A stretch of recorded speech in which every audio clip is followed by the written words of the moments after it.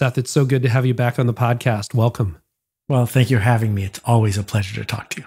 Yeah. So you wrote a blog post recently about the Beatles documentary, Get Back. Mm-hmm. And you had a very interesting take on the different contribution of the members of the Beatles. And I thought that would be a very interesting place to start. First of all, congratulations on watching an 8 or 9 hour documentary. My wife and I found it fascinating, and she wants to watch it again. I've had another good friend of mine say it was the most boring documentary in the history of documentaries, but clearly you liked it too. Yeah, I mean, if it's not for you, it's not for you. I would have watched 8 more hours of it. I was fascinated by so many parts. First of all, let's think about the fact that the most famous musical group in the history of the world, at the peak of their popularity, decides to invite a documentary film crew to watch them write and record an album in 3 weeks and then perform it live. All at the same time that they're pretty sure they're going to break up. Like, what was the incentive? It was just fascinating to watch that dynamic. And so I tried to decode it. The second thing that was interesting to me is people say that Paul and John are geniuses. I don't think that's true. I don't think that people are born with musical talent. I think we earn it. It's a skill. And they were super skilled. And what I was trying to figure out is, what is it that we learn about roles by watching this documentary? And here's what I came up with. Ringo is essential because Ringo doesn't bring much in the way of ego to the table. His role is to allow people to do their thing. George, it made me sad to see, needed to be punched in the face by John and sometimes Paul. Every time he comes in with a song, he prefaces it with, "This is not very good." And then he doesn't look him in the eye and he sits there hunched over. That's his method, his practice. But Paul is the reason for the documentary, because Paul needs that. He needs that audience, that deadline. And most of all, he needs to make John smile. That he is there showing up, doing his riffs, not for the fans. He wrote the fans off years ago. He has no patience for screaming 12-year-old girls. That becomes clear throughout the whole thing. He is there to put on this little show in the service of the big show. And John mostly brings in his stuff pre-workshopped, and John needs to seem like he's above all of it. And what I take away from it as a creative and as someone who talks to creatives is you should figure out who you are and why that practice of whatever you've got is your practice. And this is the key thing. Is it helping you? And the reason the Beatles broke up is their practices ultimately conflicted and they couldn't survive with each other. And if you're a non-productive artist, you make one album every 40 years, it could be because your practice is flawed. On the other hand, if you can show up and show up and show up, and that work is, you're proud of it, well, then you found a practice that helps you thrive. Do you know who you are most like in the Beatles? Did you recognize yourself? I like solving interesting problems, and I don't want to care what most people think about the work, but there's a few people I care very much. And so, for example, the reason that I keep working with the same book publishing company is not because it maximizes my profit. It's because if Nikki likes something I did, I can do it again. And having that opportunity to stake a claim in the ground, promise them I'm going to hand over a book, and then do it, and have Nikki say that I solved the problem in a way that she's pleased with, that is fuel for me. Nikki would be your editor? Nikki's my editor, Nikki Papadopoulos.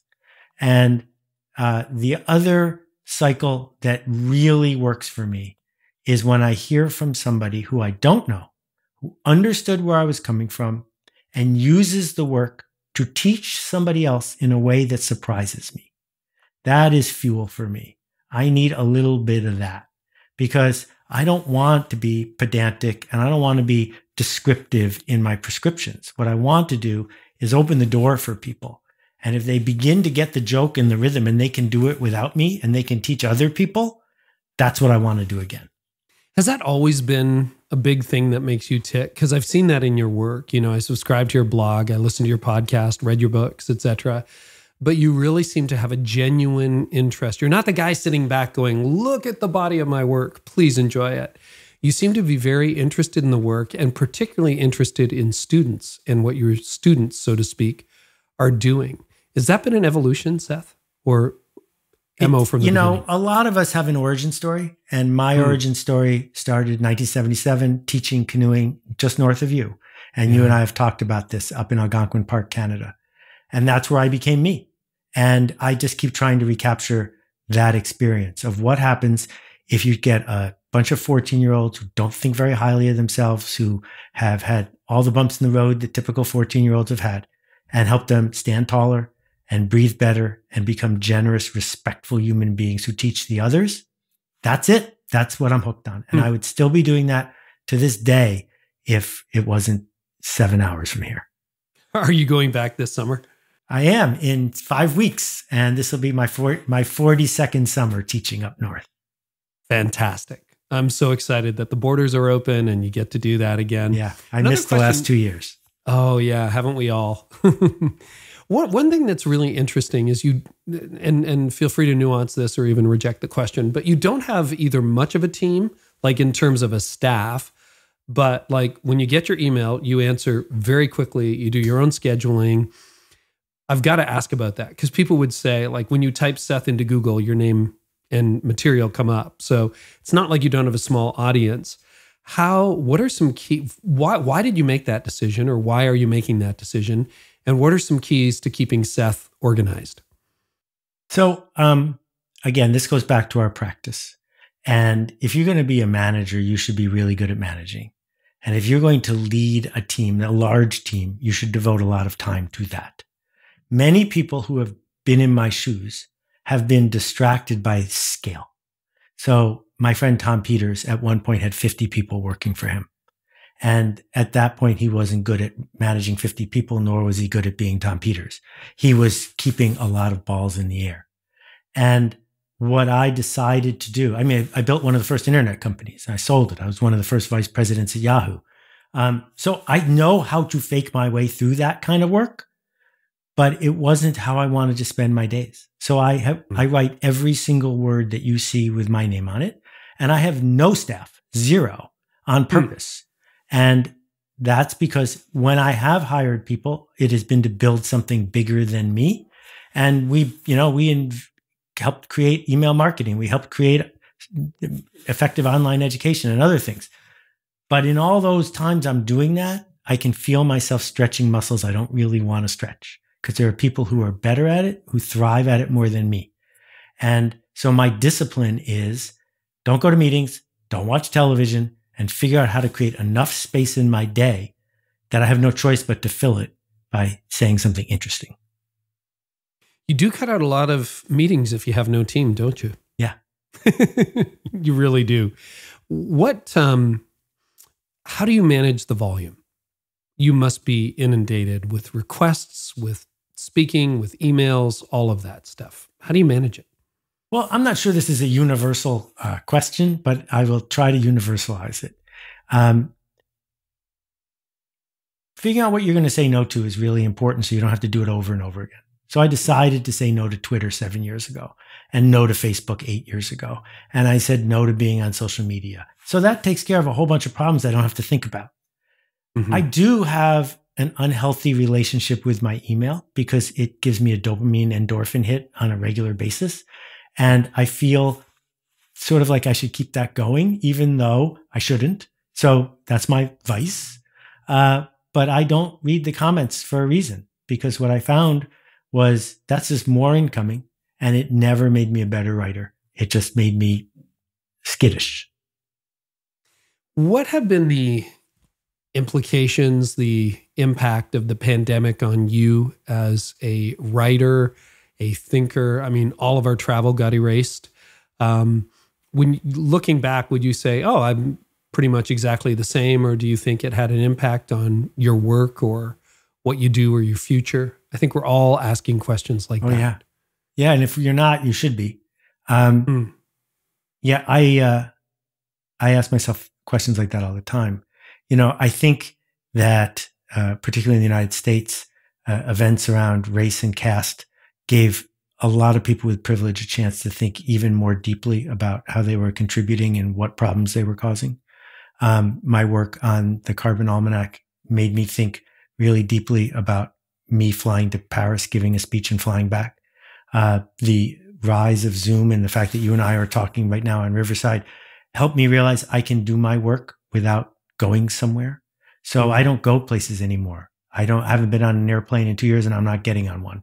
I turn down every gig I get now. If I can show up on Zoom, I do. And I do that 3 or 4 times a week happily.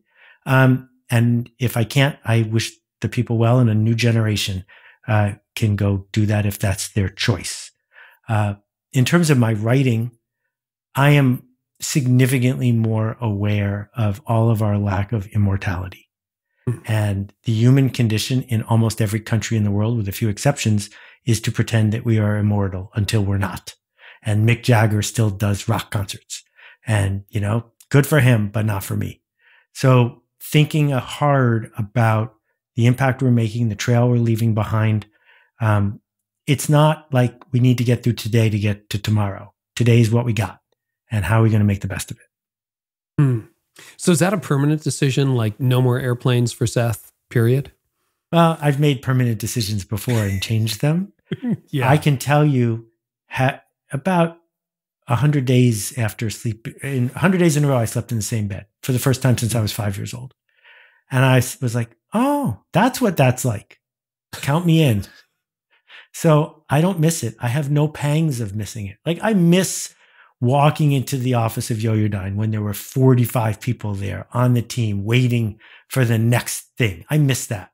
I don't miss it enough to do it again, but I miss it. I have zero missing of being backstage, hearing that there's a delay, wondering if I'm going to hit my flight back on time, being in the room with people. I miss people, but I don't miss the process. Fair enough. I think our culture, many people would argue we have changed culturally over the last 2 years too. Oh, yeah. A lot more isolated, more bitter. What are the changes you're seeing? And then I've got a couple of follow-up questions beyond that. But what are some of the changes you've seen socially, culturally? Well, did you say the word bitter? Perhaps I did, yeah. Okay. I would like to say I am seeing the opposite. That the headlines and the people with traffic on social media are trolls. And these are people who are willing to trade self-respect for attention, and we can ignore them if we want. But the human beings that I am volunteering with on the Carbon Almanac, the people who I interact with, my friend in Italy who's dealing with a health problem, the folks who I know who just graduated from medical school, the kids who are coming up, I'm seeing the opposite. I am seeing a true desire, not for scale, but for quality. Not just quality in what kind of clothes am I going to wear, but quality in what is my life going to be like? What are my choices? If I'm going to be next to somebody, who do I want to be next to? And for me, it used to be that what I did for a living once a week is I got on a plane, and if the week was free and you had a gig, I would probably come. And now I'm like, I don't know how many more gigs I'm going to get to do. Let's think about why you're even doing this gig and whether I'm the best person to do it or whether you should call this person. Because quality is something that we sort of left behind in our race for more. And I think it is true that the baby boomers who have made the world about them since 1960 are now making the world about their demise. And it doesn't have to be that way. This is the last cycle that the generation in charge is going to be in charge. But that doesn't mean that's most people. Most people aren't that. Most people are looking for possibility and deciding that possibility doesn't have to be a storage unit stuffed with stuff they're never going to use again. I've been thinking a lot about changing inputs because I think you're right. The trolls have dominated broadcast media, headlines, social media, etc. When you think about changing your inputs, how do you have some sources that you're like, this is how I want to get my news. These are the people I want to connect with. Like, do you have any recommendations, I guess, is what I'm asking, on changing the inputs? Because you're right. It's garbage in, garbage out. If you want to increase your anxiety, just do what everybody else is doing. Yeah. And I think it's worth repeating that. If there's a stand-up comic who every time you watch them, it makes you a little bit misogynist, just stop watching them. You have no obligation to know what Wolf Blitzer thinks of as the breaking news. Because the fact is, the world got by just fine when breaking news took 24 hours. And if you can wait 6 hours to get it filtered before it shows up on your desk, you're not going to miss Armageddon, I promise. If it's ready for you, it'll come for you. So with that said, I love finding a blog with a voice of authenticity and authority that isn't doing it for the money, that isn't doing it for the attention. And I'll just add it to my RSS reader, and that's what shows up. And if a troll comes across my path, I just don't write back. They just, you just block them and move on, because you can't teach the world a lesson. But what you can do is the same way you don't eat Frosted Flakes 3 times a day, you don't have to inhale stuff just because everybody else is. You can take a deep breath and say, what is my work? Who am I trying to change? What change am I seeking to make in the world? And how do I outfit myself so I can do that and be better at the same time? I think about that on a regular basis because, I'm taking July off this year. In July, you're going to be up in Algonquin Park. And let's be honest, up in Algonquin Park, you don't get a signal, even if you tried, if you're in most places in the park. And you can be off the grid for 2 weeks, a month. And it's amazing how the world keeps spinning without you, how you missed all the drama, etc. And yet, I say all that because you're unplugging from some sources, but I also listen to your podcast and I subscribe to your daily blog. It's not like you're short of ideas. Can you talk a little bit more about your input sources? Because you come up with the most interesting stories I've never heard of and the most interesting people I've never heard of. So clearly there is input going on. This is just not Seth sitting in his own little universe pontificating. You've got great inputs. Well, thank you. I don't watch news. I don't watch cable news. I don't watch television news. I don't watch social media news. I don't want to know about breaking news. I saw 9/11 through the window of my office. It didn't make me better knowing it 10 minutes before anybody else. And most of the things that you are referring to happened backwards. What happens is I see something in the world I don't understand, that I can't understand why that would succeed. I can't understand why that would not succeed. And then I come up with a theory as to why and how that would be of use to people who read my work. But now I need to pin a story to the theory to help it sit with people. So then I go looking for a story that makes my point, not the other way around. And anyone can do this. It's just about deciding to notice things. And one story that I haven't told in a while, which I think is really useful for someone who's thinking about this. Back a long time ago, when you and I were starting out, they didn't have voicemail. When you called an office, the receptionist would answer the phone. If the person wasn't in, they would write down on a pink slip of paper while you were out who called and what their number was. And then when you came back from lunch, you had to pick up your pink slips, but not other people's pink slips. So there was an actual industry of how do we sort and store these little pink slips. So my first day of my first job, there's 30 people who work there. And on the receptionist's desk is a plastic carousel with a spinner on it with 30 slots. After me, they had to buy a new one, 30 slots. And on each slot with a Dymo label maker, they had written the name of the person. And the people were in order of chronology because you added people when they got hired. So I walk in the first day and the receptionist says, this is where we put the slips. You spin it till you find your name and then you take your slips out. And I thought to myself, there must be a reason for this, but I'm going to have to look at this thing every single day, spinning. This is silly.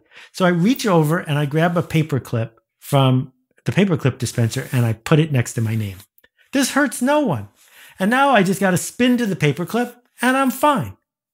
And I'm not making this up, within 4 days, the entire thing was festooned with flags and Post-its and different colored paper clips. And it saved everybody a minute a day of spinning. You just spin to your pipe cleaner or whatever you put there.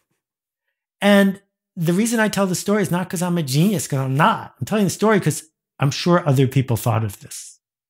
And they decided it wasn't worth the risk. And I did it because it felt generous to me to say, you can do this too. And that's my method. I've been using the same method ever since. Well, you've got a project that you have been working on. You call it the most important project of your life. And I've got it in my hand. It's called the Carbon Almanac. It's not too late. You've got it in your hand. It's an incredible book, Seth. Can you tell us a little bit about its origins? I think it's important when we face a problem that we talk about it. I can't think of a problem that has gone away because we refuse to talk about it. And in almost every area of our life, conversation, not argument, not yelling, but conversation leads to coordinated action. And here's what I discovered. I wrote my first blog post 16 years ago about climate change, and it didn't solve the problem. A blog post isn't going to solve the problem. If it would have, I'd write one. The problem is going to be solved by systemic action. We cannot, we made 1 trillion plastic bags last year. I'm not exaggerating. Usually when you use the word trillion, you're exaggerating. I'm not. We made 1 trillion plastic bags last year. So if Seth and Carey stop using plastic bags, it's not going to make any difference whatsoever. But if we create systemic solutions, we will be honoring the people who came before us and the people who came after us, because systemic solutions will create possibility and clean up our act. But the only way to have systemic solutions is to have a conversation. The only way to have a conversation is for people to share what is actually happening. Not what's, shaded or amplified or exaggerated, but what is actually happening. So I used to make almanacs for a living before I was a well-known author. I made the business almanac, made the women's almanac, the celebrity almanac. And I thought, there's a bunch of facts here. And there are too many facts here. And the reports that the United Nations puts out are indecipherable. And things seem to conflict. And a lot of people are lying. Why don't we just organize it? Why don't we add cartoons and graphs and tables and help people see? And our motto is, don't take our word for it. You can look it up, because we have 1,000 footnotes all throughout. And so I said, I'm not going to build this myself. And so I'm going to volunteer, and I'm going to find other volunteers. And within a week, 300 people in 41 countries were helping. And in less than 100 days, we built a 97,000 word almanac, fact-checked, proofread, illustrated, laid out, and to the publisher on time. And so that's what this is. This is a chance to have a conversation. So, Seth, there are climate optimists and climate pessimists. And, do you think, how bleak do you think the situation facing Earth is? And how hopeful are you that we can mitigate or reverse the problem? Now, the subtitle is It's Not Too Late. So I take it there's a bit of optimism there. But what's your view on the future of the climate and the planet? I am both. I am an optimist and a pessimist. Here's the reason I'm an optimist.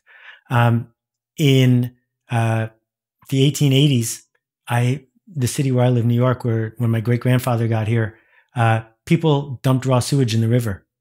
And they did it because it was convenient and cheap. And when they discovered it was killing the oysters and killing the people, they didn't say to everybody, oh, please, if it's convenient for you, please stop dumping stuff in the river. They said, don't dump stuff in the river anymore. And now it's clean. In 1920, if you tried to cross the street, you were going to get hit by a car because there were no rules for cars, and pedestrians were dying right and left. And in the last few years, the medical establishment has come together in an organized but not centralized way and saved the lives of millions and millions and millions of people. We are capable of building and delivering a cell phone to billions of people around the world. Human beings can do amazing things when they work in sync, in community. So if we hurry, things are going to happen. Good things are going to happen. We are getting closer and closer to really beautiful, efficient systems that will allow us to live better than ever before. On the other hand, since you and I began talking, more than 12 creatures went extinct, and they will never come back. And that's more than 100 a day. And the ice caps are melting, and once they melt, they can't be refrozen. And once Miami's underwater, Miami's gone for good. So it's not a horror movie. It's real life. And the science is really clear. We can be both. We can be optimists and pessimists. Pessimists about the natural world really waking up and telling us to stop, and optimists about what happens when we put the market to work, when we put community to work to save things.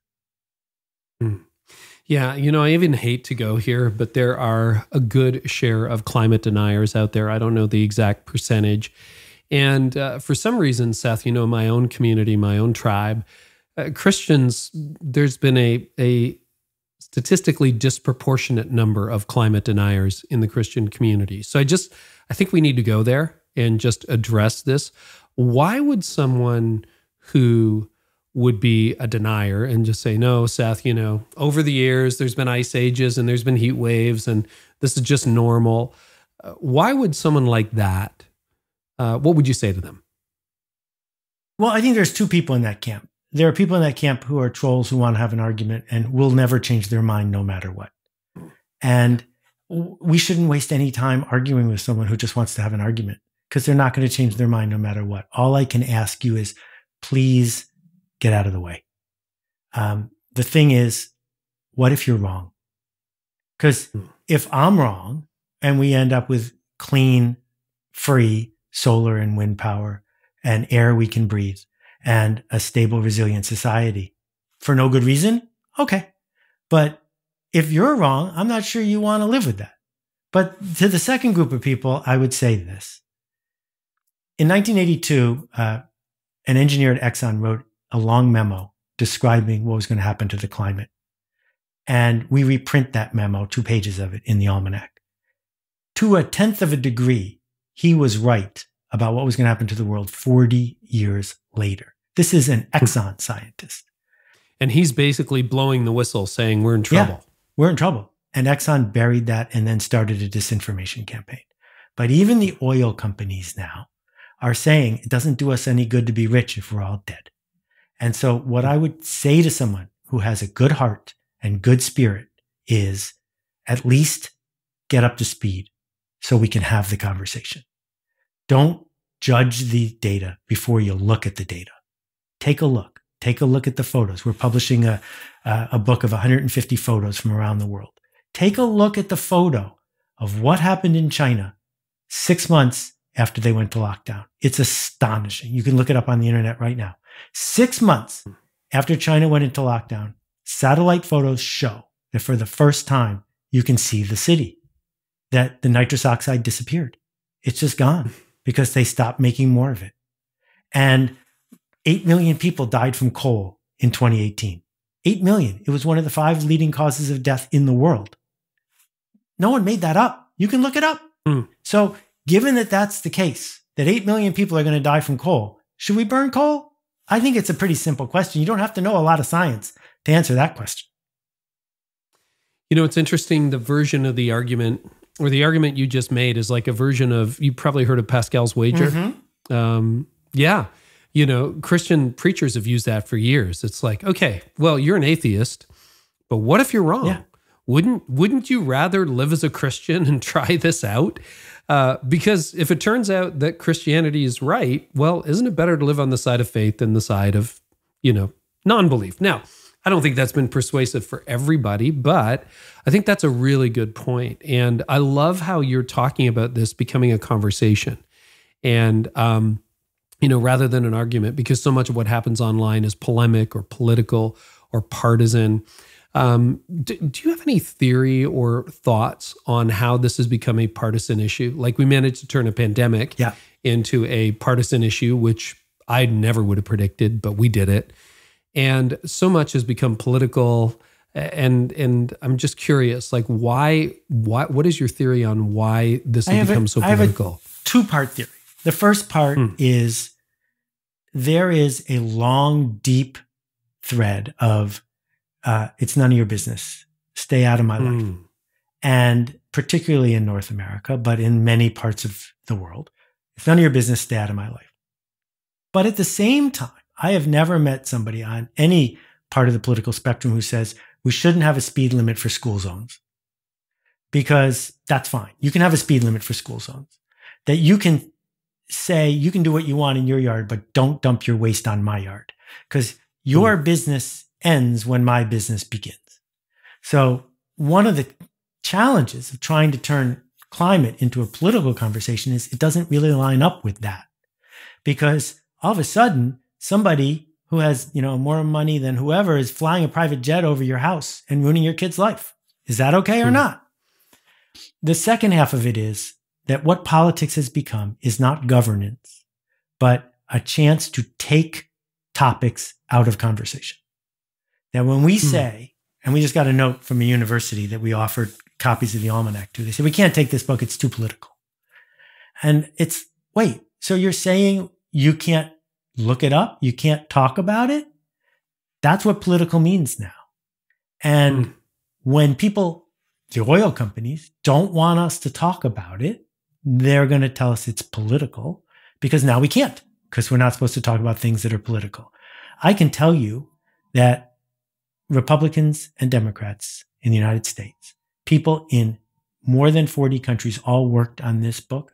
And we don't all vote the same way and we don't all care about the same stuff because science is science. An almanac is a collection of data. There are flags in many countries. The almanac lists the flags. The almanac didn't decide what the flags are. They just listed them. So what is going on here with this is political is simple.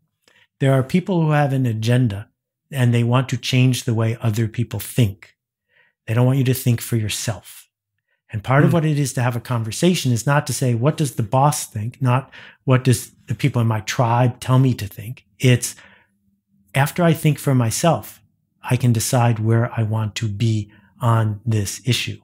And the issue is truly existential. Whether or not you have kids, the thing is, we are going, for the first generation, to leave things significantly worse than we found them.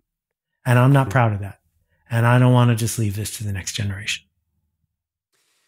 Yeah, one of the things that I think an argument that I hear on a regular basis deals with the economics of climate change. It's like, well, we have a lot of jobs in the oil industry. We have a lot of jobs, in traditional fossil fuels. What are some of the economic implications of climate change? Right. So solar and wind at this moment are cheaper than oil and gas in many parts of the world, and they will get cheaper still.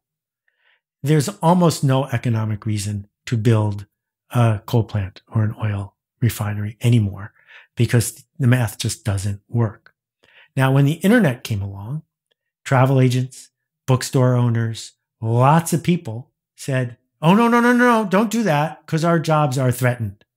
But we did it anyway because it made things better and more convenient along the way. And many of those people have now found other productive things to do. Now, in the United States, there's about 100,000 full-time coal miners. It's not a lot of people. Canada is one of the 5 biggest producers of oil in the world. There's a lot of money there. But almost all the money that is being produced by oil in Canada is going to a handful of really, really wealthy organizations. It is not going to typical humans. When we build off-grid energy that's free and clean, the amount of productivity that will be created is enormous. And the transition is going to be hard. Of course, the transition is going to be hard. What's the alternative? How much is it going to cost us to make it so that at the next storm, New York City subways aren't underwater? How much is it going to cost the people who own ski areas in British Columbia to find something else to do when it stops snowing in British Columbia? I can go down a very long list of things that somehow we'll find the money to pay for, but it would be far easier and cheaper to simply do a different thing all day based on resilient, sustainable approaches. Yeah, I think it was Tony Fadell, maybe in an interview with Tim Ferriss, who said that the world's first trillionaire with a T will probably be the person who cracks the climate change code, the problem that we have. In the same way Steve Jobs made a boatload of money when he revolutionized in a popular way technology, everything from computers to the phone to iPods to beyond that. That's the argument. What are some of the opportunities economically when it comes to climate change? So here's one that I just came across last week. This company figured out that you can take the shells from shrimp and make them into packing material that is super efficient, doesn't smell, and is super easy to recycle. You just dump it in your garden. And they're going to make a fortune. That's not good news for the people who make those super annoying styrofoam pellets that are going to ruin everybody's life. I don't feel bad for those people because they had a really good run. And if you're the insurgent, as Schumpeter says, it's creative destruction. It leads to the next thing. And when we think about, fast fashion, we went from having 2 or 3 seasons a year for clothing to new styles coming out every week. And as a result, 5 to 7% of all the carbon we're spewing is because we're making and buying clothes we don't need. And there are entire countries like Chile that are under many feet of trash because these fast fashion companies just dump stuff there. And now it's against the law. You can't bring your leftover sweaters to Chile and dump them on the shore. The point is that if you want to make a living making sustainable clothes that we can wear for a long time, you'll do great. Great. Because the number of people who want to buy them is very large. And so, again, we see the shift. No one complained when the Gap got everyone to switch to khaki. The people at Hart, Schaffner, and Marx didn't say, oh, we've worked so hard to make suits. How dare you switch to khaki? Well, we're going to switch again.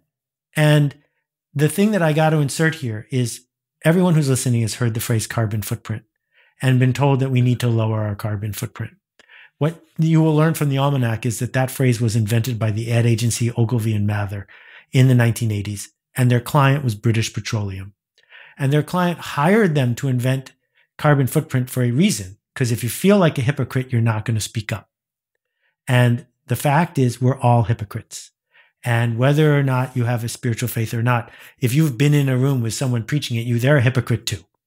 And we need to let the hypocrites speak up, because how are we going to get better? Because there's no one who's not a hypocrite.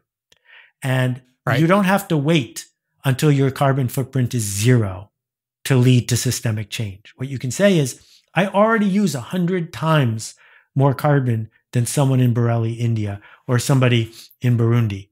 And I'm never going to decrease it by 99 times. So given that I'm not at the bottom of the carbon ladder, what am I going to do about it? And the answer is systemic change. If we change our systems, people will change their choices. And if we change our choices, we will ratchet this in the other direction. Yeah, I'm a little bit concerned about that because I'm going to Costco tonight and there's things I want. And Costco to me, they're in many ways a very ethical company. They pay their employees a living wage. They do good things. But that clamshell packaging, tell me about it. Like, Seth, it drives me crazy. And so part of me feels guilty. I've got a recycling bin in my backyard that's about the size of a small house, and it'll go out there, and I hope it's going somewhere. You're going to feel worse about the next thing I say, Carey. Okay, then please say it. They're going to burn that plastic. They're not going to recycle it. I know. That's probably true, isn't it? 6% of all the plastic is recycled. The rest of it is burned. And you know who invented plastic recycling? The plastics industry invented it. And they did it so we would leave them alone, so we wouldn't feel guilty. And what we could have done instead is to say, you're never allowed to empty the bin.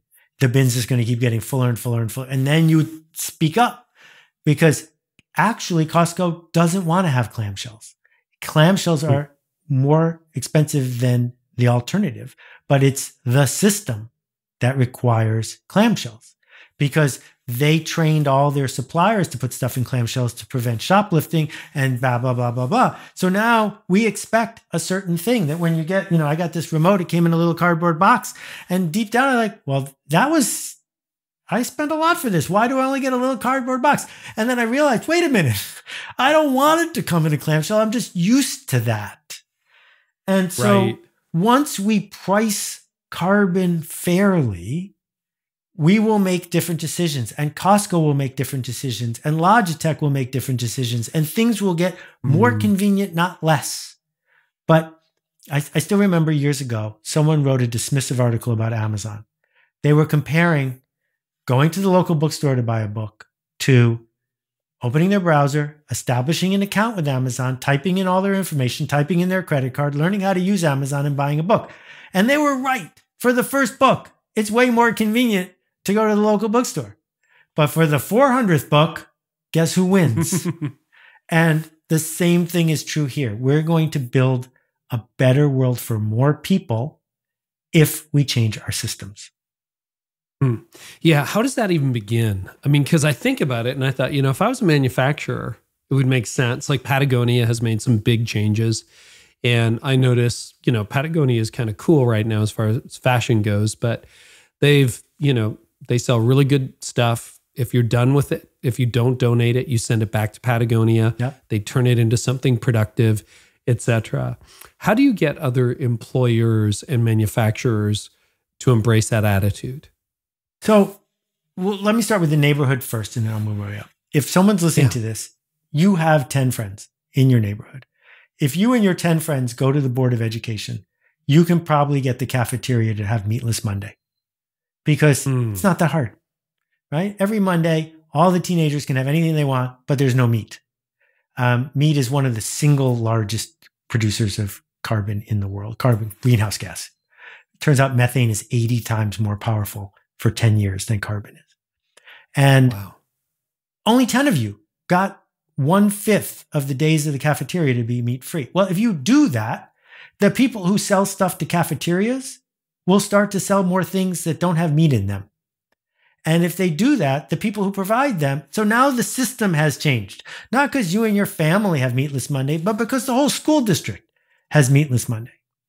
And then if I think about it from the point of view of Amazon or Patagonia, if Amazon has to pay for every package they send out, knowing that if they don't, the community has to pay for it, Amazon's going to really quickly change the way they package the stuff they send you, aren't they? And all of a sudden, the engine of capitalism, which so many of your listeners applaud, will work in the correct direction. Instead of stealing from everybody who has to get rid of all the stuff, even though they didn't volunteer for that, the people who are paying for it will get rid of all the stuff. And so then when you start to say to the system as it starts to pay attention, you know how you can make a lot of money? You can make a lot of money by using less carbon than you did last year. And if you said that to Wall Street, you can bet it would take about 14 minutes for a whole bunch of companies to change what they do for a living, because that's profitable. And now you've got all these people who are making stuff with the intent of using less carbon. And we've solved all these other problems with capitalism. We can solve this one as long as we are being honest about the inputs and the costs. What are some of the other innovative solutions? Like, I mean, it is a very thick book with a ton of great ideas on the personal and societal level. What are some other things that really caught your imagination as, this could be leverage that could change a lot? Like one or two things that, man, if we did this, we could really move the needle. So it's important to understand we didn't make up any of these things. What we did was we looked at hundreds and hundreds of us looked at everything we could find, said, if this is interesting and true, we're going to list it. And we have a form on our site for every single page, has its own page where you can let us know if we made a mistake. And so far we have found one, and it was tiny. So with that said, 1 billion people on this planet don't have electricity. And I don't know if you've ever been to a village at 7 o'clock at night that has no electricity, but it's astonishing to see. And once people can get electricity, they tend to say thanks and they tend to want more. And so how are we going to electrify the last billion houses? Well, one way we can do it is build a coal plant. One way we can do it is burn stuff. But the other way we can do it is realize we don't have to build a grid, and that grid doesn't have to be controlled by a despot. We can create situations for off-grid power. And there's a company called BELAY that's doing just that.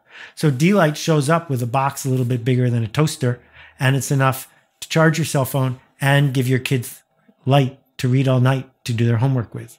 And once you've done that, you have probably made a little bit of extra money because you've been able to do work because you have light, and that lets you buy a slightly bigger one. And now you can get a sewing machine and on and on and on. So we got 1 billion homes to electrify. Isn't that a smart way to do it? And they're already up to more than 80 million people around the world now have access to electricity because of that insight. And we had 150 years to do it with oil and kerosene, and we couldn't. And now in just a few years, we can do it with solar. When we think about how people are switching their transport, the number one fastest growing form of transportation in the world is the electric bicycle. Electric bicycles are super cheap and are actually more efficient than walking.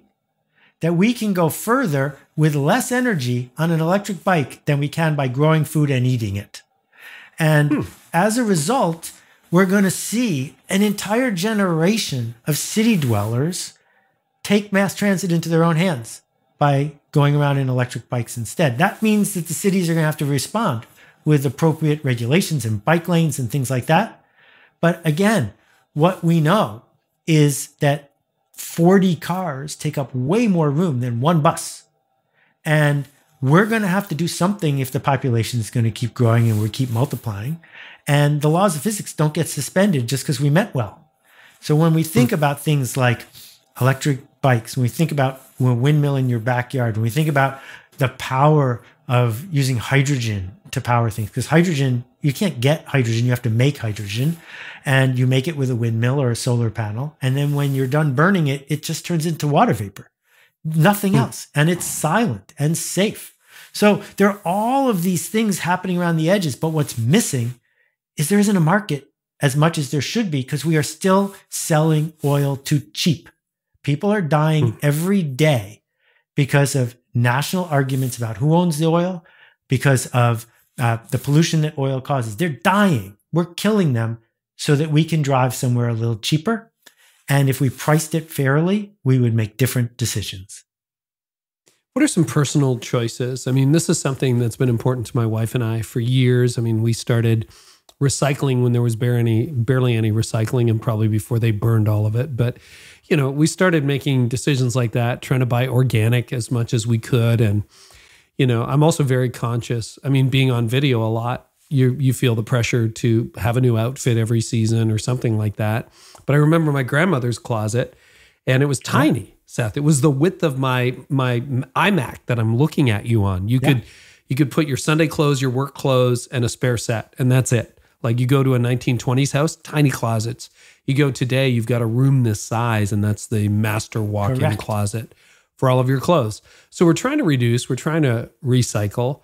But what are some small decisions you can make that perhaps actually make a difference? Okay, so I'm going to repeat, I'm a hypocrite, but I will also tell you I've been a vegetarian for more than 30 years, and I haven't been on an airplane in 2, and my whole house is electric vehicles. But that doesn't give me any authority. It just tells you I've been thinking about it. And as a hypocrite, what I will tell you is this. You can go for less or you can go for more. And there are both threads in the environmental movement. Less says we should have fewer humans. Humans should have less convenience, and we should be cold in the winter and hot in the summer, and we should eat less and do less. That's a really hard thing to sell. And the other thing we can sell is more. And that means more possibility and more connection and more opportunity. So what I believe you should do is not fall into the carbon footprint myth, but instead say, every time I spend $1, I'm sending a signal to the market. So if you buy things that are in glass, even if they cost $1 more than things that are in plastic, the market will pay attention. If you buy an unproven electric car, thus making a company like Rivian an instant success, it makes it so that more companies are going to want to be like Rivian. Now, that Rivian might not be perfect. You might be on the waiting list for a long time. It doesn't matter. You're getting more by leaning into what could be next. Is it perfect? No, but nothing is perfect. The point is we are signal setters, and we can send signals either by working in community, by writing letters, by doing, in my community, leaf blowers are fairly common. And leaf blowers didn't exist 30 years ago. A leaf blower, gas-powered leaf blower, puts out as much carbon in 1 hour as driving a car from where you live to Los Angeles and back. Think about that. And it's also really noisy and not that safe. So if you say to the gardener, please don't use a leaf blower, they will nod, but they will keep using it because they're under competitive pressure to do so. Because if they don't, you're going to, someone else will hire them. In my town, they made leaf blowers against the law. And as a result, the gardeners have no choice but to switch to electric leaf blowers. And they have responded by saying, wow, this is quieter and more convenient, and we like it better. But it only happened because 40 people wrote a letter to Nikki, the mayor, and said, enough of this nonsense. We can't do this voluntarily, just like we can't ask people to stop peeing in the river. Let's just say no more leaf blowers, and then they'll be gone. really, really fascinating. Anything else, Seth, that you think is worth noting? And I appreciate, and my children and grandchildren, I don't have any yet, but maybe one day I will also appreciate, I think, what you're doing and so many other people are doing. Well, thank you. There's a bunch of free stuff at thecarbonalmanac.org, including a kid's book, which has been downloaded tens of thousands of times. It's beautifully illustrated. There's a photo book. There's a daily email. There's 40 podcasts. And you can switch your search engine. And if you switch to a search engine called Ecosia with 1 click, 2 clicks maybe, it's faster and less ads and more privacy than Google. And they plant a tree every time you do 43 searches. And I personally have planted hundreds of trees since I switched, and it doesn't cost me anything. And I feel good about that. Yeah, I've switched browser as well. It's very easy to set up. So we'll put the links in the show notes to all of that. And I got to ask you, Buckminster Fuller, why did he make page 328? Okay, so do you remember those yellow envelopes at work with the red string on them? Oh, yeah. Okay. Yeah. Those were what? Interdepartmental memos. Exactly. So we're showing 100%. Our age here. But the way it would work to save money on Xeroxes and carbon paper, someone would write a memo and then they would put it in that yellow envelope and write the name of the person who got it next and drop it in the interoffice mail, and it would be delivered to them. And then the next person would keep reusing the envelope and it would travel its way around the office. And so the back cover inside of the almanac is one of those envelopes. And what we are trying to say to you is, now that you've made it to the end, write your name here and go hand it to the next person. Because we are not here to sell books. None of us make a penny. I'm a volunteer. I don't care if I only sell 2 of these, as long as it keeps spreading and moving on. So when we listed the names in the back, we thought, well, what would be clever? We listed the first person who identified the greenhouse effect and carbon gas. We listed, I think, the person who did that very valuable work of measuring carbon in the atmosphere in Hawaii. And then, because I've been a Bucky Fuller fan since I was 12, we listed Buckminster Fuller. That's fantastic. Okay, so the website again for this, Seth, is carbonalmanac.org. Yes, you can put the in or not. We got them all. Okay. Fantastic. And of course, to find you, just type Seth into any browser.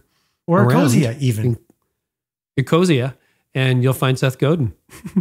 Seth, thank you. I really appreciate what you're doing with your life, but also with your impact. And you've helped just millions of leaders around the world, including, I'm pretty sure, almost every single listener of this podcast. Wow. So thank you for being so generous with your time. Thank you for leading. The work you do really matters. I appreciate the time. Thanks.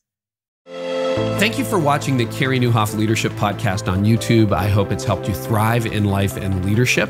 And if you haven't yet checked out the Art of Leadership Academy, inside you'll find everything you need to lead, grow, and run a church. And now, a word from our sponsor, BELAY. If you've ever struggled with bookkeeping, watch this video, because not only is it going to increase your peace of mind, but you're going to wonder why you waited so long.